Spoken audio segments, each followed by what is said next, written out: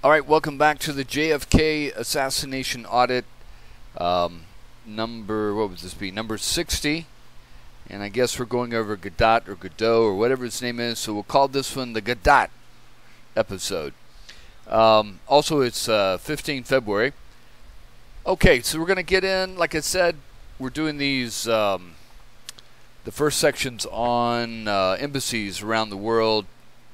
You know, what we can spot at them and trying to get an understanding of how the host country or the CIA would be monitoring an enemy or some foreign embassy they want to monitor, even in other countries. And so we're going to look at, let's see, we looked at the Russian, the Cuban, the Chinese. Now we're going to look at the Iranian embassy and in Mexico City. Now, to kind of get an idea, it looks like it's over in the hills here, the southwest hills. Just orient ourselves. The Cuban embassy is about right here. Oswald was staying over in here, this area. Russian embassy was kind of down in this area here, and I'm not even sure where the U.S. embassy is. I'm not even looking for that. But let's take a look. We're going to get a little God's eye view here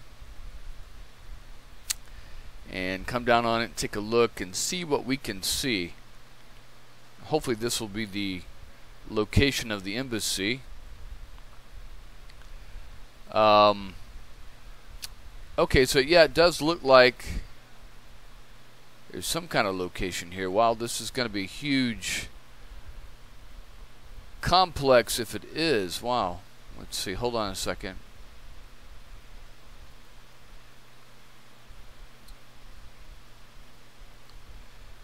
So yeah, it's going to be pretty huge. So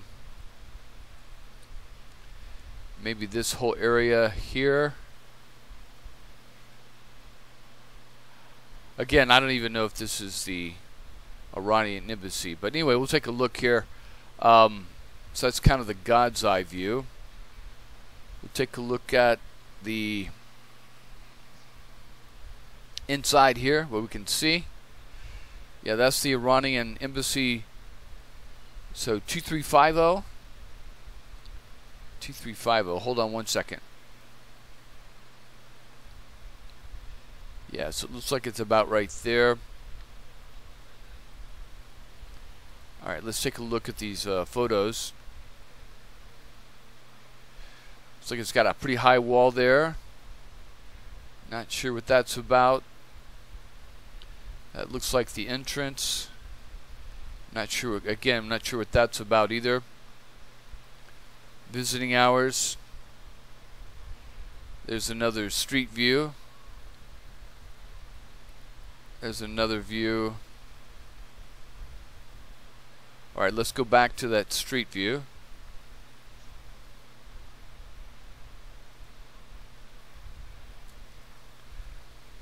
Alright, so this is another entrance to it. Let me see here.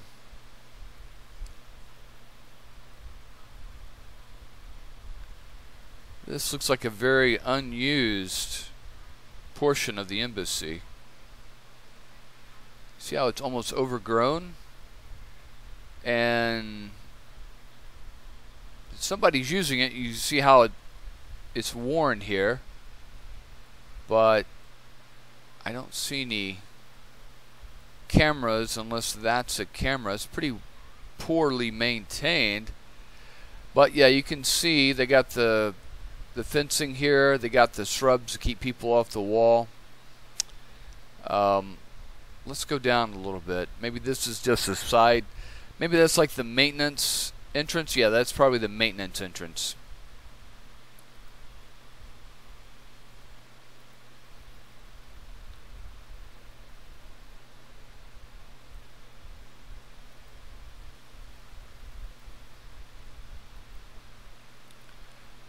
Alright, so there we go. Yeah, so you can see how they've got the reinforced walls here. Let's go back a little bit.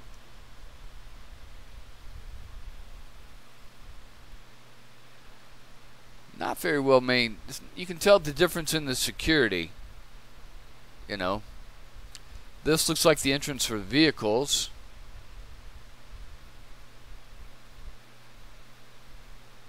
Notice how the wall isn't as high. I mean, you could almost hop on top of this wall here.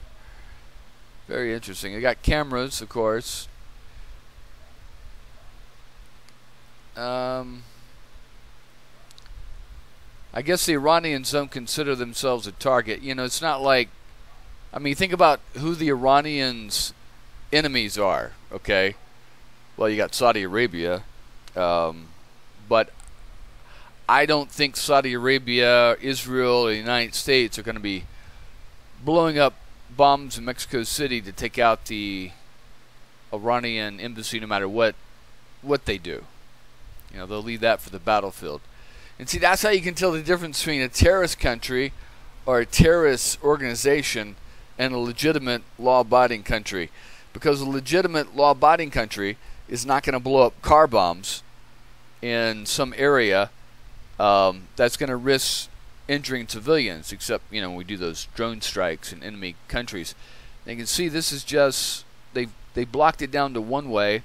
They put some really lightweight looking potted plants there, so someone will, it'll make it a little more difficult to punch through there. But yeah, it's pretty crappy. You can see the security office here. But again, you could just hop over that fairly easy, it seems like. But anyway, so there's not a lot going on there with that embassy. This may be more of it. Maybe a consular view.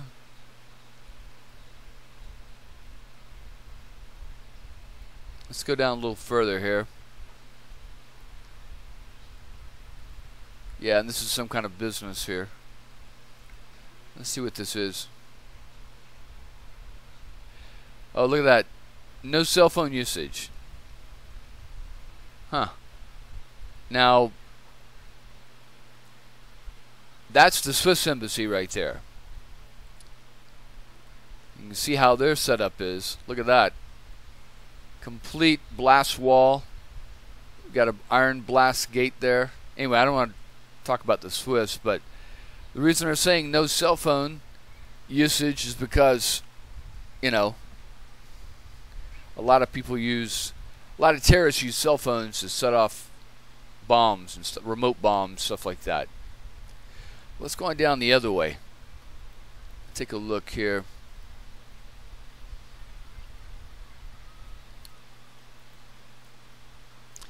So you can tell the difference between a much more sophisticated, richer country and a poorer country.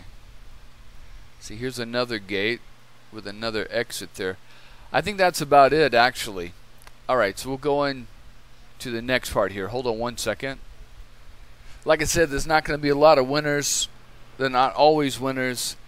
Again, the amount of security and sophistication and the way it looks is going to depend on the threat, the stature of the country, and then their economic power, stuff like that.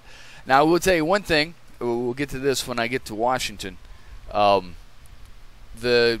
Carter closed down the Iranian embassy in Washington, D.C. in 1979 because of the Iranian hostage crisis, it sat there boarded up for a while. It looks a lot better now, but in 1984, when Ronald Reagan was president, I went to Washington, D.C. A group of high school kids went up there, and we went to the Iranian embassy, and, you know, we showed our American respects at the Iranian embassy by going up to where the door was, where had been boarded up. And, you know, when we had one guy watching out, the rest of us were taking a piss on the door of the Iranian embassy. And the way it smelled, apparently we weren't the first to think of that idea. Anyway, so let's take a look at more Sylvia audio videos. Hold on a second. So we listened to this little thing about on the news. I haven't seen this, but this is Sylvia audio 1993, 1978. So we'll take a listen and see what this says. On September 25th, Oswald disappeared from New Orleans. All right, so this looks like, let's see.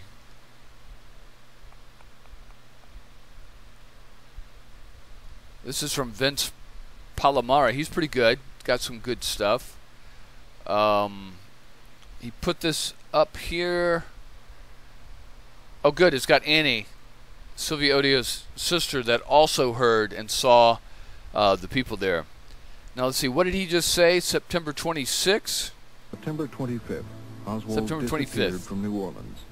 All right, let's take a look at our timeline and see if that matches up. Hold on one second. All right, so it says on September 25th, Oswald disappears from New Orleans. That's not exactly true. I mean, Oswald was seen cashing his unemployment check at the Winn-Dixie at 4303 Magazine Street. So what they're doing is they're inferring, okay, that Oswald, after he cashed a check, left that night. But it says early in the morning on the 26th that he left and boarded a bus for Laredo. Anyway, we'll keep going. Where he was that night is still one of the intriguing mysteries of his life. There is testimony that sometime between 7 and 10 p.m., he made a call to a leader of the Socialist Labor Party in Houston. The Warren Commission believed Oswald took a bus from New Orleans to Houston, but there are no records to confirm that conclusion. Meanwhile, more than 200 Meanwhile, miles the bus says Dallas.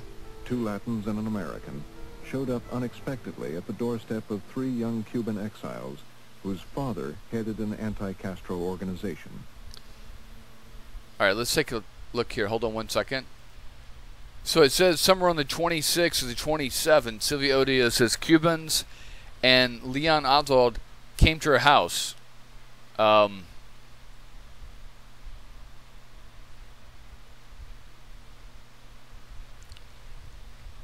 it also says here that at that same time, Oswald was in Nuevo Laredo and boarded a bus for Mexico City. So he was on his way to Mexico City. So it obviously wasn't Oswald that was with this group of Cubans. Let's take a listen here and see what Sylvia Odio and her sister Annie say. Hold on one second.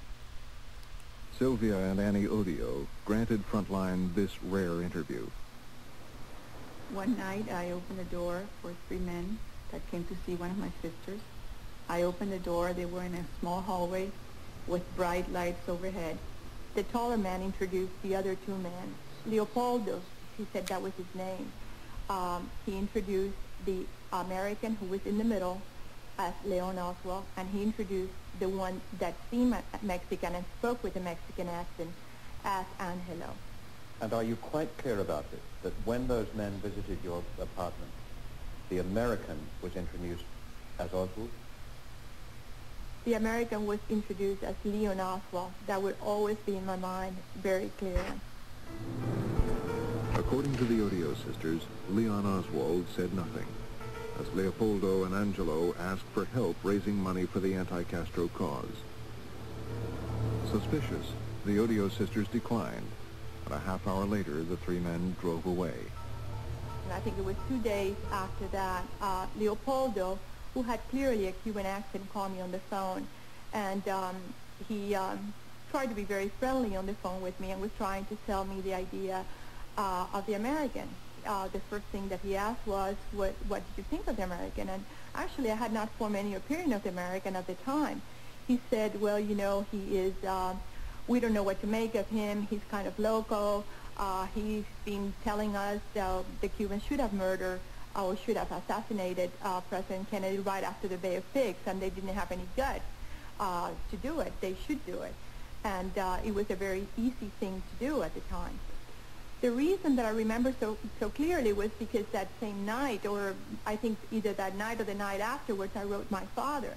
And I also told a friend of mine, who was my father confessor, about the visit. Odio talked to Father Walter McCann after the phone call from Leopoldo. So you got two people that were present that saw these, two Cubans, and a guy going by the name of Leon Oswald. Okay, so they're laying the groundwork. Okay, while Oswald is out of the country in Mexico, someone's faking Oswald. This wouldn't be the first time. Okay, and they're laying the groundwork that Oswald's a little crazy, and that he may, they should have. He said. They're saying, Leopoldo's saying that Leon said the Cubans didn't have any guts. They should have killed Kennedy back after the Bay of Pigs. Okay? And so again, you have to ask yourself, who is this group of people? Okay, what is their purpose? Why are they coming to her and laying this information down? And what they're doing is they're planting seeds that she's going to do exactly what she said. She told her father, she told this priest, here, a confessor, and then she's going to tell the Warren Commission. The question you have to ask yourself is, why doesn't the Warren Commission try to open this up and find out more about these people, to find out if there's any kind of conspiracy? Because it's obvious that someone is setting up Oswald and conspiring with others to do this while Oswald is in Mexico City. That's a definite big sign of a conspiracy right there. I mean, it's almost like, if... Well, I'm not going to give another example. This is just crazy enough. But we'll just keep going and hear what they have to say. I think I can pin a date to this conversation with Sylvia. It was the day in which I spoke to her about her attending a charity event at which Janet Leigh was going to appear in Dallas. If Father McCann is correct about Janet Leigh, then the three men must have visited the Odios 2 days earlier on September 25th, the only night Oswald could possibly have been in Dallas. But it could have been the 26th when Oswald was away. Wait a minute, hold on. What did he just say? Possibly have been in Dallas. Only night Oswald could possibly have been in Dallas. Although Oswald was in New Orleans. Anyway. They were trying to sell me the American because they spoke that he was a marksman, that he had been an ex-Marine, and that he was someone who could be used and who could be an asset to any organization. Leopoldo and Angelo have never been... You see? That tells you there's a conspiracy involved, and it tells you, like I said, that either Liebler, who interviewed Sylvia Odio, was either very ignorant or he's lying and very deceptive and trying just to pin it all on Oswald. Because there's another one there. Okay, he's a Marxist. There's, this is all identifying Oswald. So whoever this group is, they know about Oswald. They've been given information about Oswald. Okay. They know he's in the Marines. They know he's a Marxist. All these kind of things. So they're trying to paint Oswald for later on. Because see, let me just go back here and show you something. Okay. So this occurs on the 26th, 27th. Okay. Oswald is left by the early morning of the 26th. Okay. That morning, in the Dallas News, they first reported that to announce that Texas, the Dallas News is the first newspaper to announce that Texas visited an article covering the president's conversation tour in Jackson Hole, Wyoming. So they're the first to announce that the president will be touring Texas. It says here on the 25th, late in the evening, the White House sources in exclusive to the Dallas Morning News announced that the president will visit Texas in November 21-22, and that the tour will include Dallas. So once they know, this is what you have here. You got sources in the White House, sources in the news, and once they get the word confirmed that the president's going to be in Dallas on the 21st, 22nd, they automatically kick into gear, okay, send Oswald to Mexico, do a fake Oswald saying he's crazy and he's a Marxist and a Marine, so they can start painting him, as this crazy person. They knew before that the president was going to go on some kind of tour, swing through the South, probably Texas, okay, because that's where LBJ is from. but they didn't know the specific dates. But as soon as they get the dates, boom, they kick into gear. Oswald, puts his, let's see, we'll even back it up here. Let's see here. Yeah, 2 days before, he puts his wife in the car back to Dallas. Now, again, he doesn't know what's going on. He doesn't know the president's coming. He doesn't know that they're going to frame him for shooting the president. He's just following orders. And once they iron out the dates, then they start all the mechanisms kick into gear to frame Oswald. Let's keep going. Been identified, and the meaning of this incident remains elusive. If Oswald was there, was he infiltrating another anti-Castro group, or was someone setting him up to take the blame for the Kennedy assassination? There you go. Before he settled in Dallas, he paid a strange... So again, you just got to ask yourself, why isn't Liebler further investigating this? The FBI was investigating Lorraine Hall and all these other, Patrick Hemming, all these other people, okay, with very little to indicate that they, were involved in the conspiracy. But Liebler doesn't further investigate who these people are. How, my question would be, well, how do these people know your address? Have you ever seen these people before? Do you know the names of these people? She gave some names, first names.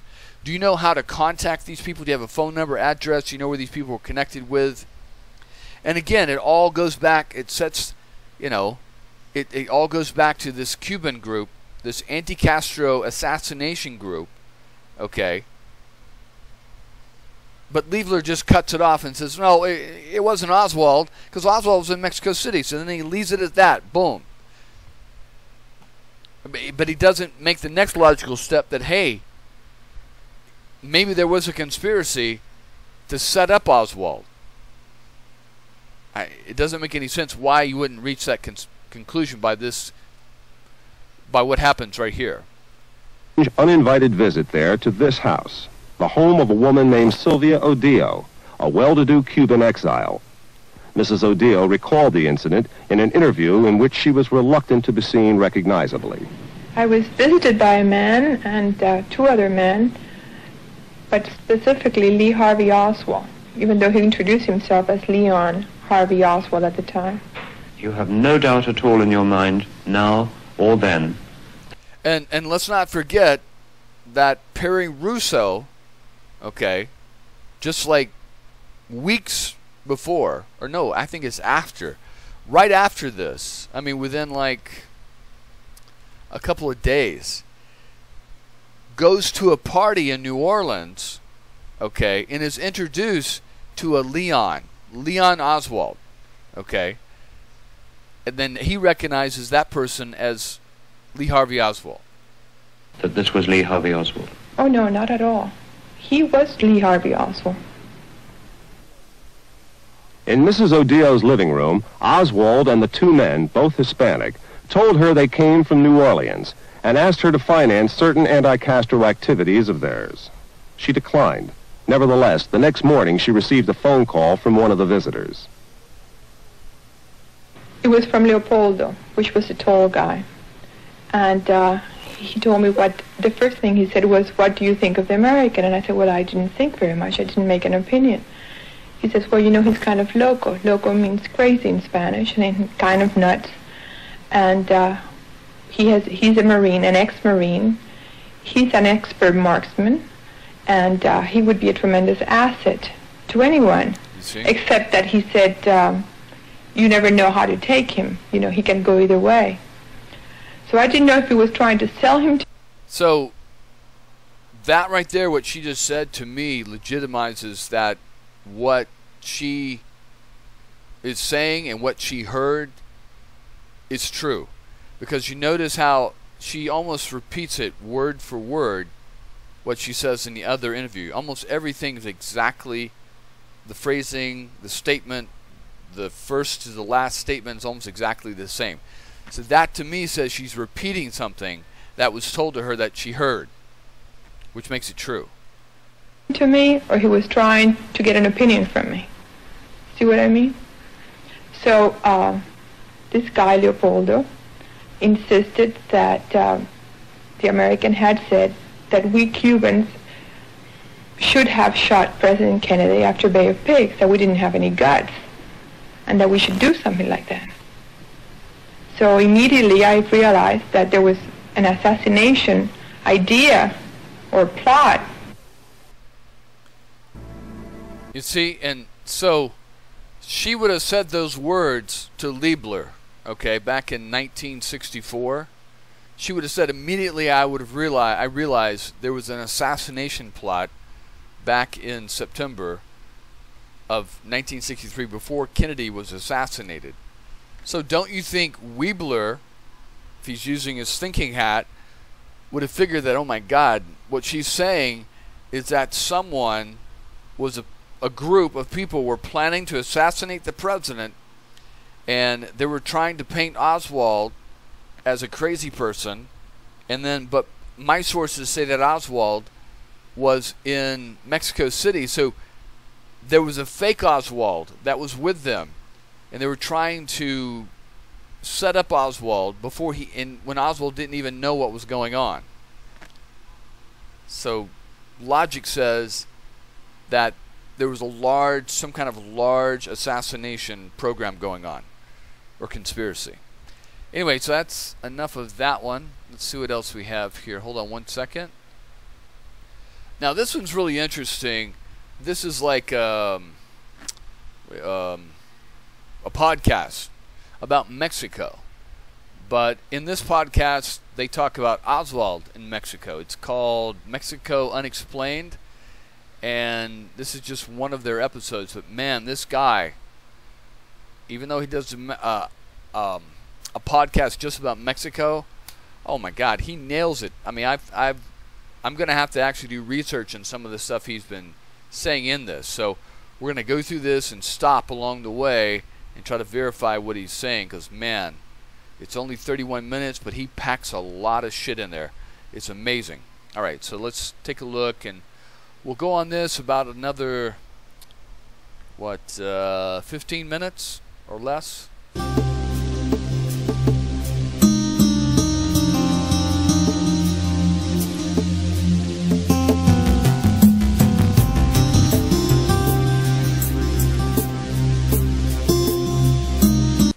I wanted to see this now.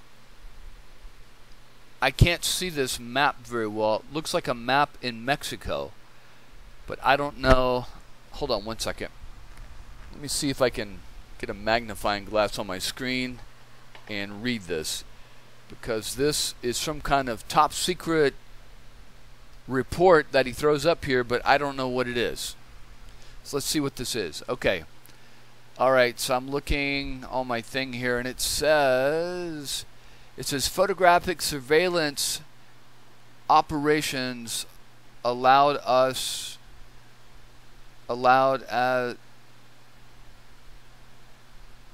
aimed at the U.S. the Soviet diplomatic compound. Introduction in Mexico City CI station. Something. Photographic surveillance at the Soviet diplomatic compound. Remember, we were looking at that earlier, and I was telling you some positions where they could have been doing that for. In Mexico City in 1963, 3 photographic sites or bases were used in this operation. So remember, I was telling you there would have been one pointed at the front gate, one at that side gate, and then you have that other, you have the north gate and the south gate. So that's the 3 places that they would have cameras and maybe people sitting there taking notes. 3 photographic sites or bases were used in this operation. The primary objective of the operation was to photograph people who visited the Soviet embassy. The operation generally covered the main gate of the Soviet compound between 900 and 1800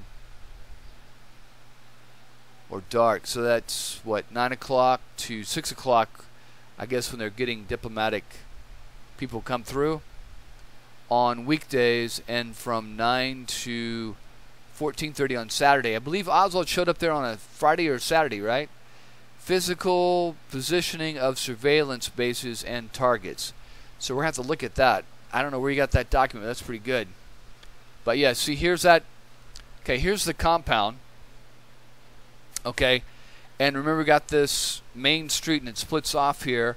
And remember that main gate is right there. There's another gate right here, and there's another gate there. Remember I was showing you there's a building here, a newer building. They probably had an older building. And they got this bigger, brand new building here. And then they've, yeah, see they have a location here and here.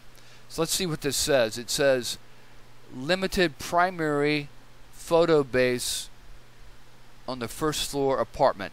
You remember? And see now, this is the kind of person I am. I would be against them releasing this to the public, even today.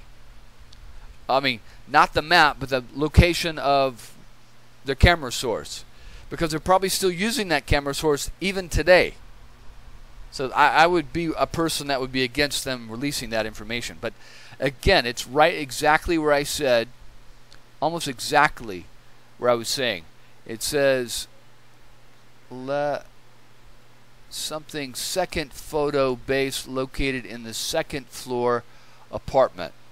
Alright, so hold on one second. Alright, so let's reorient ourselves here. So this is the Russian compound right here. Okay, there's the embassy, the old building. You got the front gate here, there's another side gate here, and there's another gate or entrance approximately right in there. And so what they're saying, according to this paper video, okay, is that you had a camera position here and a camera position there. So exactly where I was saying, you'd have one there and you'd have one right there. And we'll go on Street View and take a look at that. I mean, I totally nailed it. I mean, I was right on it. So let's see. There. And so they're saying on the second floor right there. Yeah, exactly. And that makes sense. You see how they've trimmed the hedge? You see how they trimmed the bushes here? There's no tree blocking. And then they've made sure they trim this tree back. You see how it covers that one, but it doesn't cover here. So they'd be watching from this floor. I would actually be watching from that floor. And here's something that's confusing. You have to be careful. In America, okay, it goes first floor, second floor, third, fourth in almost every building. In other countries like Latin America and in Europe and Asia, sometimes this would be the M floor or G floor. And then this would be the first floor. That would be the second, and that would be the third. So it can lead to a little bit of confusion when you're reading and not having context. So remember that in America, this would be the first floor, second, third, fourth. But in other countries, most other countries, you'd have an M floor, the main floor, or the G floor, the ground floor. This would be the first level, they'd call it, the second level, the third. And that makes sense. So you see how these windows are more opaque than these windows here. This has some kind of artwork in the window there. So that makes sense that you would have that right there. You can see this is some kind of bathroom window. You see how it's raised up a little bit. So that makes perfect sense. Now the other location, okay, is going to be, so there's a street, and it says, let me see if I can read this, on the first floor, right here.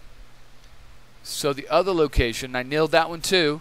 You see how they've trimmed or thinned the bushes here, okay, or the trees. You see how these are thicker, these are thicker. These trees probably would have been, you know, about down to here 50 years ago, 60 years ago. So on the first floor, again, you're not going to have surveillance on the street level because you got cars in between. So you're going to put it up. This is the first level or the first floor. So they're going to have cameras right in here. And that's a good location because if you look, let's do something here. Hold on a second.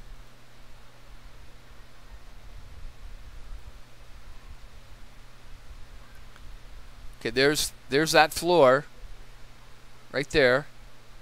You see how they've got the shutters, the opaque window. Probably taking pictures right out of that. Perfect. Fantastic.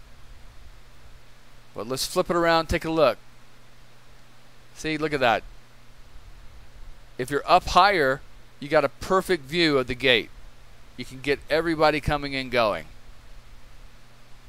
Makes sense to me. All right, let's keep going. Now this, we got about 9 minutes for this one, so this one's really good.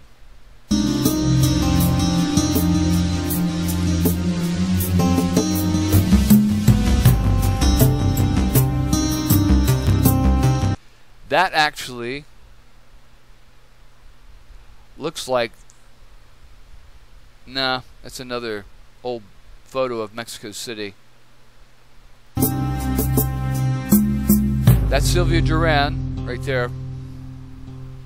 She was Welcome to Mexico Unexplained, where we will explore the magic, the mysteries, and the miracles of Mexico. This series presents information based partly on theory and conjecture.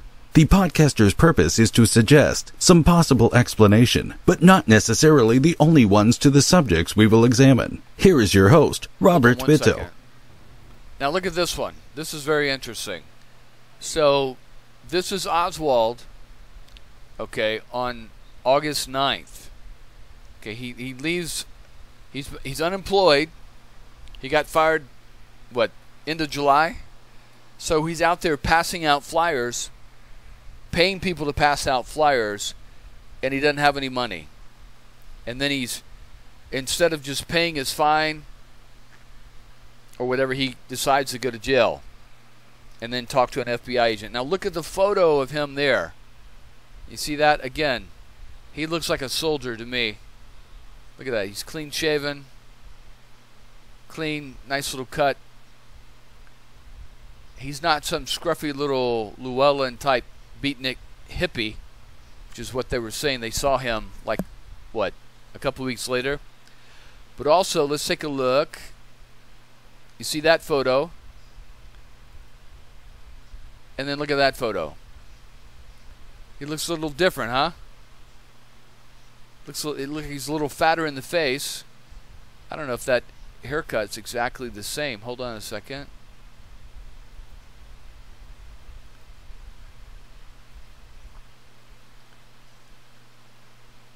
I mean, we're only talking, let's see, August, so September, October, November. 3.5 months later. That's how he looks in August.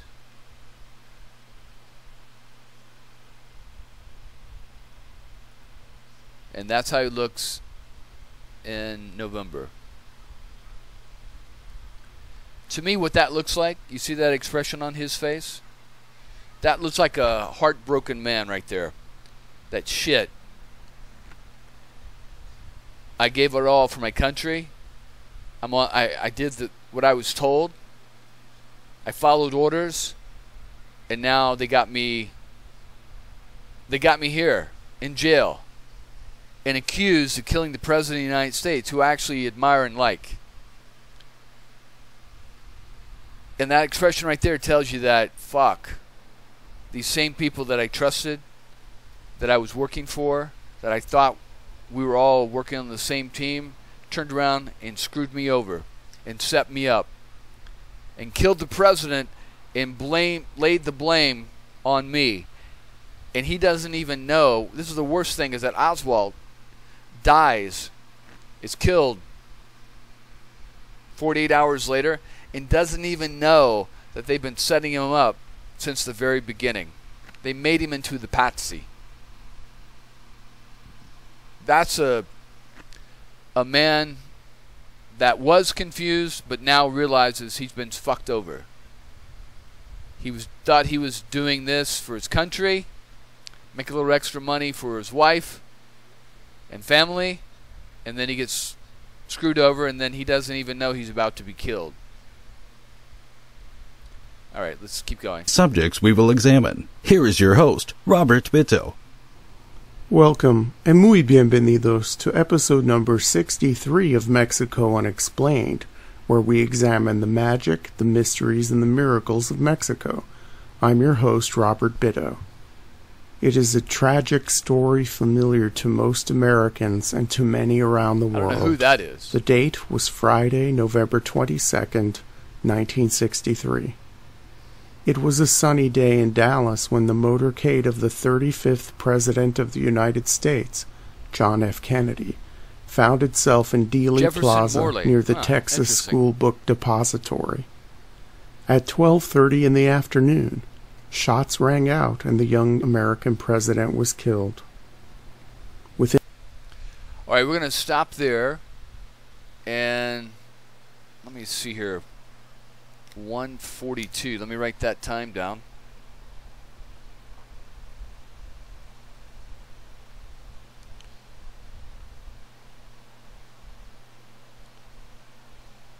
$1:42.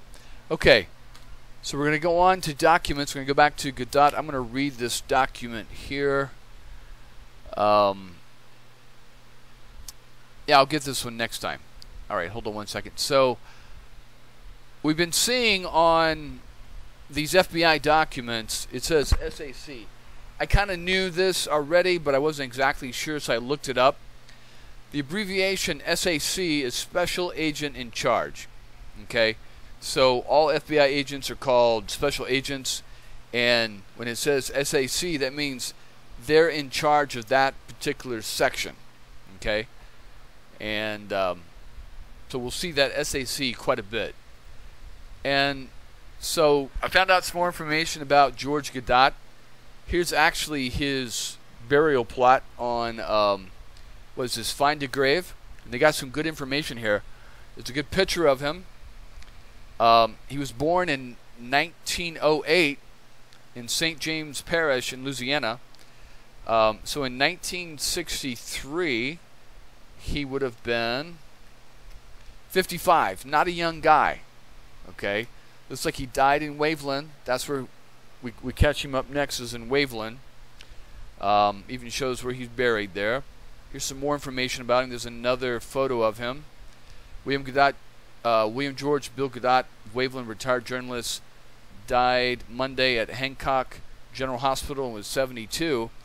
A graduate of Tulane University, Gaudet started his journalistic career with the Old New Orleans Item. In 1931, he was editor of the English section of El Soy in Monterrey, Mexico. So there's another Mexican connection. Gaudet covered the assassination of Huey Long of Louisiana in 1935 for International News Services. Now, again, let's not forget that Gaudet, so Oswald went to get his visa. You know, when you go in to apply for your visa, they're going to keep a record of it in the Mexican embassy, and you're going to get a visa issue number, and they're going to put down your name, and then the next person in line is going to get their visa number, and they're going to put down that name. Okay? So the only reason we're even talking about Gaudet is because you got Lee Harvey Oswald. Of course, the FBI is showing the Mexican consulate is being interviewed by the FBI. They're showing the record journal of the visas that were issued, and they show where Oswald was issued a visa, and then the very next person is William George Gaudet, okay, who just happens to be a longtime CIA contractor and journalist touring all around Central and South America and Latin America, including Mexico. So think about it. If you got a guy who only knows English and Russian, you're going to send him on his mission. He doesn't really know exactly what to do. Now, does Oswald know how to get a visa? Well, of course he does. He got a visa into Russia, so he would know how to do that. But does he know his way around Mexico City? Does he know his way around Latin America in Spanish? No, he doesn't. So what you want to do is you want to put someone either as a handler or a watcher for Oswald to get him in the right direction, get him going in the right direction, and make sure he stays out of trouble. That's what Gaudet's doing. They're not going to use some seasoned CIA agent. They're going to contract out with this guy. This guy's in New Orleans. Oswald's in New Orleans. This guy knows Latin America, and Oswald's going to Mexico. This is a perfect connection. And they can just get him over there, put him in line with Oswald. Either Oswald knows he's there or doesn't know he's there. Make sure Oswald gets that visa and does everything exactly correct. Keeps an eye on Oswald. Maybe even follows him down to Mexico City. Keep an eye on him. Okay? Who knows? I don't know. It says, after working at various newspapers and wire services, including the United Press and the INS, he was appointed by Nelson Rockefeller in New York in 1941 as executive secretary for the Coordination Committee of Costa Rica. Okay? So basically what that is, before the CIA, we had these committees that we set up that we could monitor what was going on in other countries, and they would report back to the State Department. Okay? One of the 8 branches of the organization whose purpose was to enhance the war effort in Latin America. Now let's take a look at something. 1947 minus 1908. So one of the reasons why, okay, Gaudet is just a contract agent for the CIA and not a CIA agent, because at the time the CIA was created in 1947, Gaudet was already 39 years old. He's pretty damn old. Also, he's undependable. He's an alcoholic. He's got marital problems, financial problems. So he's not your perfect candidate, okay, for being a CIA agent. Okay? Anyway, we'll keep going. It says, following World War II, Gaudet served as State Department press attaché in Latin America and later became a reporter in the region for U.S. News and World Report. He later published the Latin American Report, a newsletter that became a news magazine in 1956. Prior to retirement, Gaudet became a correspondent for the Sun newspaper, and then later became a columnist of the weekend edition of the Sun and Daily Herald in Biloxi. Now, it's interesting that the CIA says the last time they used his service was in 1955, and then right after that, he created this Latin American Report. So that kind of makes sense, okay? He's sending his young guys down to Latin America now, contact this person, contact that person, report back, and we're going to put all this information together in little packets of information to give to the CIA. So what Gaudet is doing is the same thing that de Mohrenschild's doing, okay? Privatized intelligence reporting. Gaudet's using his news service to do that.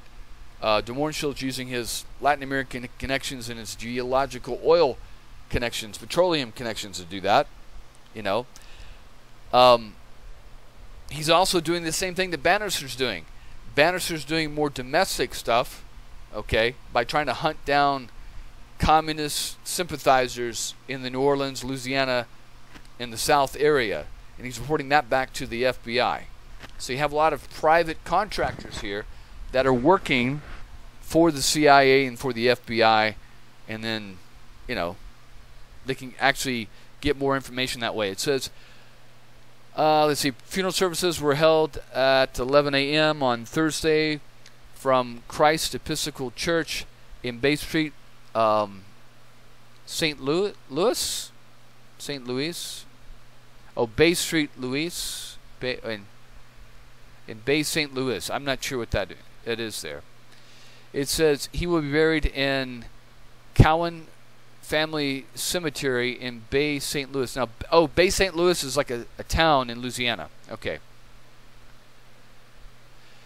It says, wow, this is interesting. Washington, D.C., Thursday, January 15th, 1976. Another JFK slaying riddle. Oswald's CIA trails cross shadowy figures emerges by Norman Kempster. Washington staff writer, Senate investigators are trying to untangle a perplexing coincidence that links Lee Harvey Oswald with a longtime CIA agent who published a Latin American newsletter as a cover. Now, he's not a CIA agent. He's just a contractor. For his intelligence work, the former contractor, William George Gaudet, received a Mexican tourist permit with a serial number just preceding that of one issued by Oswald. Oh, so it's the one before. Okay. On September 17th, 1963, and about 2 months before the assassination of President Kennedy. Hold on one second. All right. And let's see. In the telephone interview this week, Gaudet, who is now living in retirement in Waveland, Mississippi, said he knew Oswald by sight at the time. So it looks like that report we were reading actually came from this news article. Although he cannot recall if Oswald was with him in the Mexican consulate in New Orleans. Asked if he was sent by the CIA to the consulate to keep track of Oswald, Gaudet responded, "I was not." The Gaudet matter is under study by Senator Richard Schweiker, Republican, Pennsylvania, a member of the two-man subcommittee of the Senate Intelligence Committee, which is investigating the relationship between the Warren Commission and the CIA and the FBI. The commission, headed by late Chief Justice Earl Warren, concluded that Oswald, acting alone, murdered Kennedy on November 22nd, 1963. Oswald was killed by Jack Ruby 2 days later. Schweiker said the assassination investigation should be reopened because of new evidence that's been discovered since the Warren Commission published its report, and his own investigation was found curious intelligence fingerprints on the case. And of course, this is like 1976. By 1977, that's when the House Assassinations Committee starts really going. This is after that 1976 election. The Gaudet matter seems to be one more of the puzzles that added to the controversy that surrounds the Kennedy assassination. The Warren Commission was told that Oswald went to Mexico City in October 1963. While there, he contacted the Cuban and Soviet embassies in an apparent effort to obtain permission to go to Cuba. There is evidence that the CIA had Oswald under surveillance while he was in Mexico, although many of the details of his trip are still being disputed. Despite Gaudet's insistence that his trip to Mexico had nothing to do with Oswald, the coincidence of the numbers raising questions that the commission apparently did not ask. It said, evidence supplied to the commission concerning Gaudet is confusing, and unless several widely separated reports are brought together, it's impossible to tell from the facts of the documents that whether this FBI, which served as the investigative arm of the commission, made the necessary connections. So you see how we're reading documents that were kept secret for over 30 years, 40 years, okay, up till the 1990s. So the Warren Commission wouldn't have access to these documents. Why wouldn't they have access to these documents? They're trying to keep it from them, to cover it up. It says, Schweiker has complained that the FBI often submitted documents to the commission without helping the members determine the significance of the papers. The commission apparently was informed that Gaudet had received a tourist card issued just before Oswald, but the published report gives no indication that the information was given more than a passing consideration. Working only from the original... Okay, so apparently the Warren Commission was told that Gaudet was given his tourist visa right before Oswald, but they didn't explore it. Working only from the original published materials, it was impossible to learn the coincidence in the serial number. So apparently Gaudet is leading Oswald through this whole process to get him into Mexico. So he's the handler. That's what we're talking about here. Gaudet's newsletter operation was headquarters in New Orleans, and he said he frequently had been seen Oswald distributing handbills for the Fair Play for Cuba Committee, a pro-Castro group, outside his office. A pro-Castro group outside his office? Huh. Gaudet said he knew Oswald by name and by sight, although he had never met him. he said he had frequently seen Oswald distributing handbills of the Fair Play for Cuba Committee, a pro-Castro group, outside of his office. So, if I'm reading that correctly, what Gaudet is saying is that his office was inside the International Trade Mart where Shah had his office. That's what he's saying right there. Just a coincidence, right? Gaudet also expressed some opinions about Kennedy assassination that coincide with the views of some of the critics of the Warren Commission. Despite Oswald's rhetorical support for Cuban Premier Fidel Castro, Gaudet said he believes Oswald was actually involved with a group of anti-Castro Cubans. See, there you go. Gaudet was asked if he had formed any opinion about why Kennedy was killed. The only possible idea that I could have would be that anti-Castro Cubans conspired to kill him because of the fiasco of the Bay of Pigs. Gaudet responded, "If I was an anti-Castro Cuban, there's no question I would have been very bitter about what had happened at the Bay of Pigs." So there you go. That's just nailing it right there. Gaudet said he had no way of knowing if Oswald had contacts with the CIA because my work with the CIA did not involve anything within the United States. Of course. The report included the full text of the letter from the Mexican government listing the names, addresses, and much other information on the possibility of people who received card numbers 824082.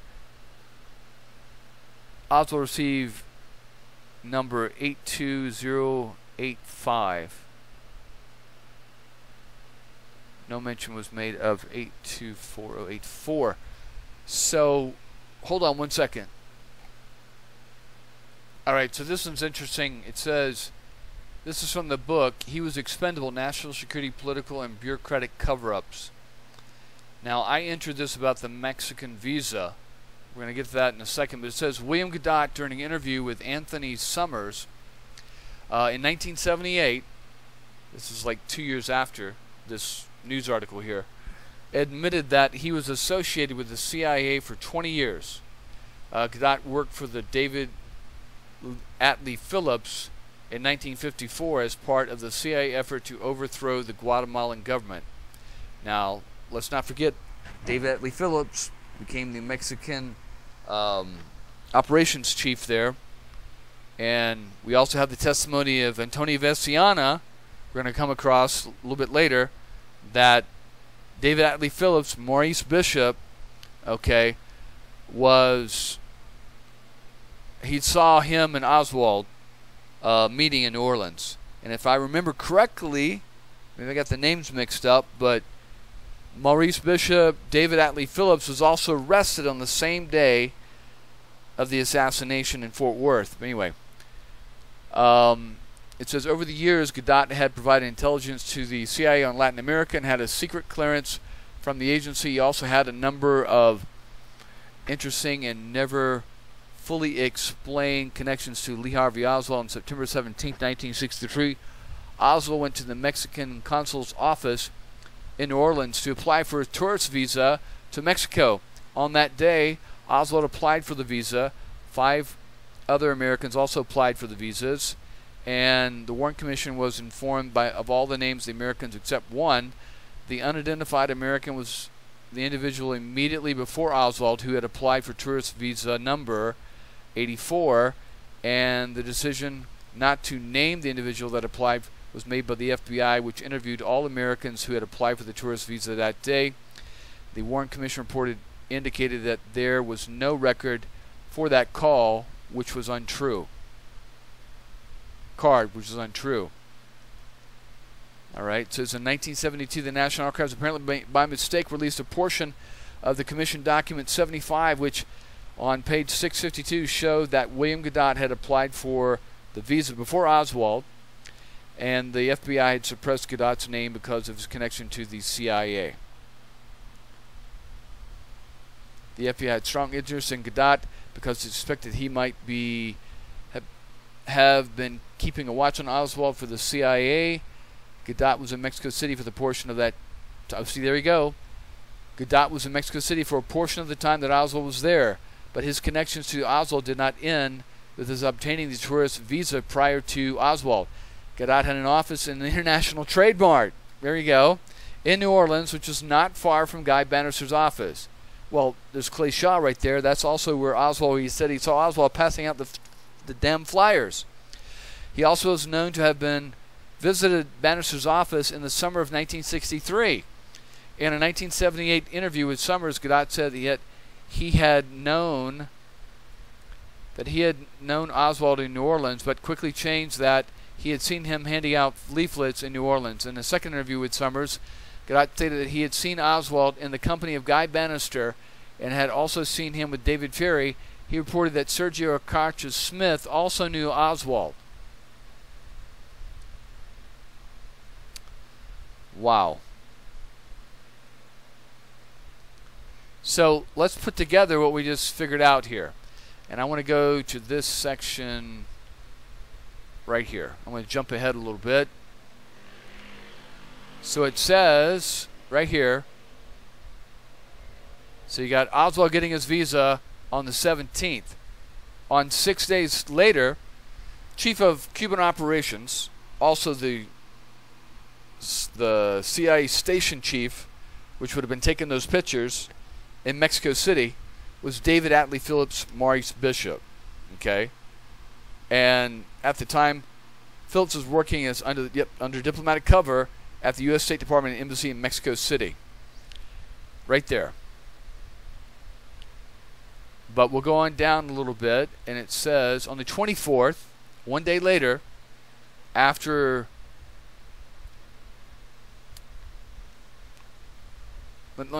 let's see if you understand the importance of this, okay? So on the 17th, Oswald gets his visa for Mexico. He's got a CIA handler, Gaudet, who gets a visa before him. 6 days later, David Atlee Phillips, who's the station chief for Cuban operations, has made was working undercover in Mexico City, there, where Oswald was going to be going. Okay? And that's on the 23rd. On the 24th, Antonio Veciana, okay, says that he had been travels to Dallas for a meeting with Maurice Bishop. In the lobby of the Southland building, Veciana sees Bishop speaking to a man Veciana later identifies as Lee Harvey Oswald.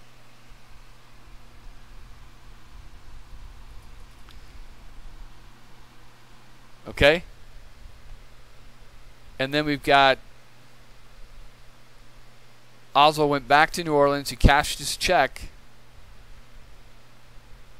Later that evening, it was told by Dallas Morning News the president was going to go to Dallas.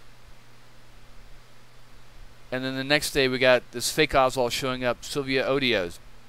So that seems pretty clear. When you put all the dates together from different sources and all that information, it seems really clear what happened.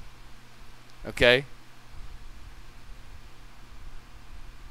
Somebody in the CIA, whether monitoring Kennedy's office or conversations, found out that Kennedy was going to be touring the South and Dallas in November.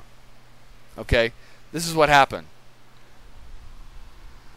After the 15th or the 16th. They're discussing it. They publicly put it out like a week later, but they're talking about it. Probably being brought up by Johnson, or suggested by Johnson. Connections in the CIA contact Maurice Bishop, okay, who's basically one of Oswald's handlers, and sets up this whole thing for Oswald to go to Mexico, and then they start painting Oswald as this crazy person that's going to assassinate the president. He's seen by Antonio Veciana. Okay? So that's pretty clear what's happening. So then they're using Gaudet to get that visa. Maurice Bishop is sending him on a mission. Here's your assignment. I need you to go to Mexico City, shake him up down there, tell him you want a visa to get into Cuba, Mexico, Cuba, whatever it is. That seems pretty clear what's happening. Anyway, we'll keep reading.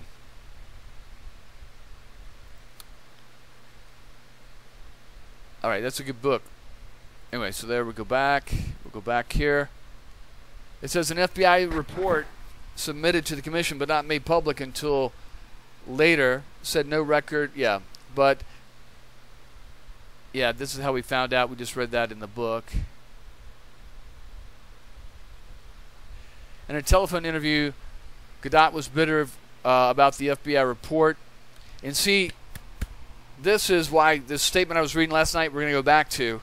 They're doing this damage assessment, risk assessment on Gaudet in 1968 or so, 67, to see if he can be trusted to keep his mouth shut about handling Oswald. Okay, because none of this has come out that he got the visa before Oswald in the public. Okay, the FBI knew about it, but they suppressed it to the Warren Commission.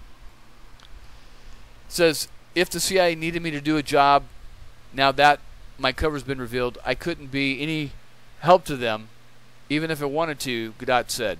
I'm useless to them. I couldn't go back to Central America. At 67, Gaudet is unlikely to be called out of retirement. He now talks freely about an intelligence career that he had spanning 25 years, beginning during World War II, when he served as a special Latin American unit head by now Vice President Nelson Rockefeller. Oh yeah, that's right. In case people don't remember, when Nixon got thrown out or resigned, Ford became president, and then Nelson Rockefeller became the vice president at that time until January of so let's see, Nixon resigned August of 74, and Ford became president. Ford was president until January 1977, so Rockefeller was vice president from 74 to the beginning of 77. He said he had joined the CIA shortly after the agency was created in 1947 and continued until 1969. Now, again, Gaudet, not at 39, was not some farm-trained CIA agent. He meant he started doing contracting work for them in 1947. Throughout his career, the CIA Gaudet lived in a double life as a spy and as a journalist who specialized in Latin American affairs. He said he provided some information to the planners of the Bay of Pigs invasion of Cuba. Hold on one second. I got to save this, find a grave here. Hold on one second. It says Gaudet was publisher of the Latin American Report, a newsletter that sold for $15 a week to clients, and I think it was $15 a month to clients with an interest in the region. He also wrote the freelance dispatches for several U.S. publications, including the Miami Herald. His CIA connections apparently were not revealed to the publications that purchased his articles. Chase Manhattan Bank, First National City Bank of New York, Standard Oil. Gaudet declined to go into detail about his other financial arrangements with the CIA, and he said he had spied for patriotic reasons and not for the money that he received. During the years Gaudet said he was working for the CIA, the agency frequently provided journalists cover jobs for its agents.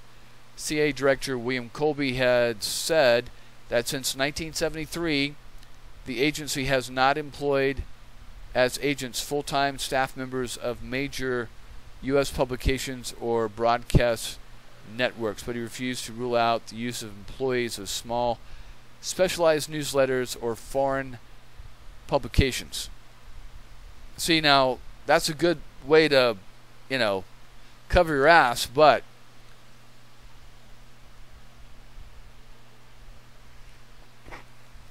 what he fails to remember is that, especially in South America and Asia, a lot of these news agencies, they may have a front journalist they put up there, but all that information is gathered, researched, and talked about, found out about, and then the information they're reporting about is actually coming from contract journalists, people that are, they're working a contract with that news agency, okay, but they're not like, card-carrying members of ABC, NBC, CNN, stuff like that. That's just not the way it works there. It says Gaudet said the two biggest customers for the newsletter, purchasing more than 20 subscriptions each, were the CIA and the Soviet intelligence, the KGB. Although the CIA and the KGB each were paying more than $15,000 annually for subscriptions, Gaudet denied that the money amounted to a subsidy of his efforts. He said both agencies brought the letter the information it contained. Other clients included the United Fruit Company. So, just to give an example, I seem to remember there was a couple of journalists in Israel that were working for Israeli and even French and BBC news agencies, okay, that somehow got called out and were found out they were reporting back to intelligence services, you know, the CIA, Mossad, all those kind of other things. That other guy, remember that guy, that Marine, Scott Ritter, who supposedly is working for the UN, you know, to go after Saddam Hussein's weapons of mass destruction. He was found out to be actually working for U.S. intelligence, which, you know, I can't blame him. That's exactly what I would do. You find someone who's there, who's around what's really going on, and you get them to work for you. Or you send someone in that's working for you already into those situations, and you give them a cover. I mean, that's the way the game's played. We do it, they do it, everybody does it. No big surprise there. I don't know why people get all shocked when they find this shit that's going on, you know. Anyway, let me see here. We're almost done.